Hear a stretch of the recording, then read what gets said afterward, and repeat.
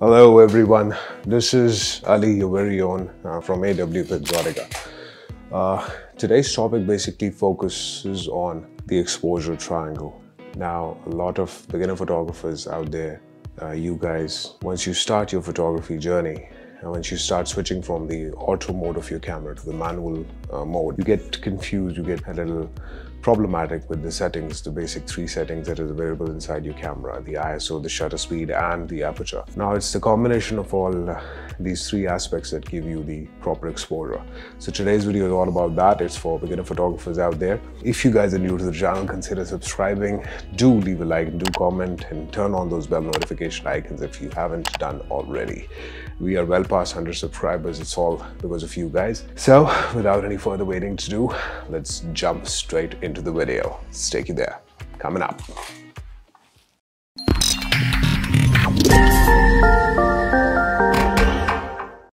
All right, let's talk about the three pillars that make up the exposure: the ISO, the aperture, and the shutter speed.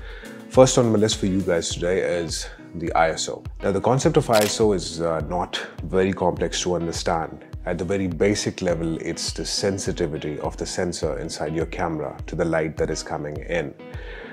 Inside your camera, you can change the ISO settings. You can raise it and you can lower it down. If you raise your ISO, you're going to get brighter images. The sensor is going to get more sensitive to the incoming light, and it's going to boost your exposure up. Wherever there is low light environment, you can boost your ISO up. If you boost your ISO, there is another factor that starts to come into play inside the photograph or the video that you are trying to take, and that is the grain. So you need to balance it out. At the other hand, if you lower your ISO, you're going to get less exposed photographs and videos. Now, lower ISOs generally give you the best possible results inside your camera because that is almost the native ISO level, ISO 100, or even in some cameras a little lower than that. That is going to give you the best possible result the sensor or the camera system that you have is offering you. So lower ISO is going to lower the exposure, a higher ISO is going to raise the exposure inside your camera system. Right, next up is aperture. Now, the aperture is basically the opening inside your lens which has a variable value. You can open the aperture completely wide to allow maximum amount of light to enter your camera, or you can, close the aperture or reduce the size of the aperture to allow less amount of light to come in and hit your sensor.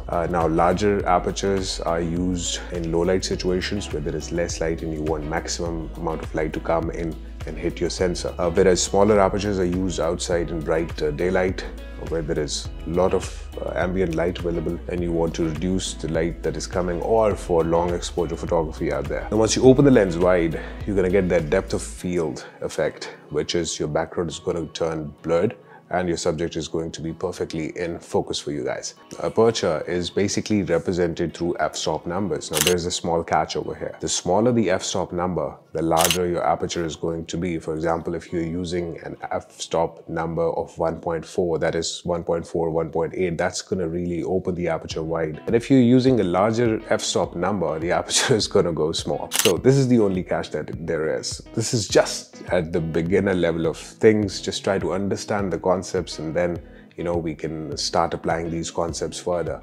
once we move down the professional photography lane. Also, if you guys want to learn in detail about aperture, ISO, and shutter speed, I have 3 videos which are included in my channel. The playlist is Camera Basics series. Do check that out. I'm going to link the card over here or somewhere over here.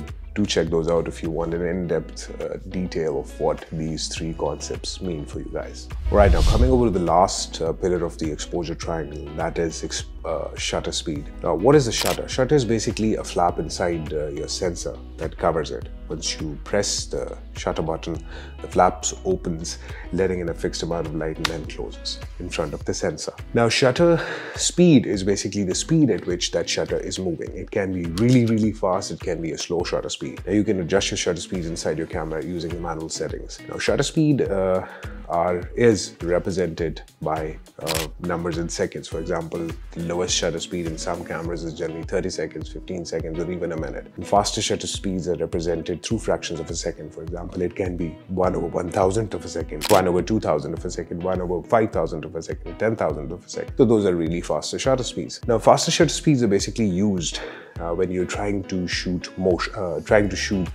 action, or an object where you want to freeze the motion. For example, there's a bird flying and you want to freeze the motion of that bird, or a sports event going on where you want to freeze the motion and show how the soccer player is going to kick the ball. So faster shutter speeds are basically used to shoot motion and something that is in action. Now, slower shutter speeds, once you slow the shutter speed down, that is going to give you a lot of light is going to come inside your camera because the shutter is going to close slowly. So that is going to expose your image to a lot of light. However, slower shutter speeds with an ND filter, a system that you place in front of your lens, we'll talk about it in some other video, neutral density filter or a polarizer. Lower shutter speeds are basically used for long exposure photographs where you are trying to shoot, let's suppose, a moving stream of water or a waterfall, and you want that beautiful blurry look, you want that smooth silky look in the water. You're going to use a slower shutter speed. Now I'm going to give you a small little bonus tip in the end, and that is to adjust your aperture first whenever you are shooting, then adjust your shutter speed to get the correct exposure. And even if then you're not getting the correct exposure, or your photograph is overexposed or underexposed, in the last, touch your ISO. This was the last tip from my side. These were the three basic pillars that make up the exposure triangle. Tried to explain them as best as I could. This was just a beginner's video. If any top of the line professional photographer is watching this video is also for you guys. It doesn't matter whether you're a professional or a beginner photographer. Always getting the basics refreshed is a fresh thing to do. This is AW.Pixotica. If you're new to the channel, do subscribe, do leave a like, and turn on those bell notification icons. Please support this channel, doing a great job. This channel is all for you guys and all because of you guys, wherever I am. So I'm signing off for now, inshallah. See you in another video really, really soon. Bye-bye.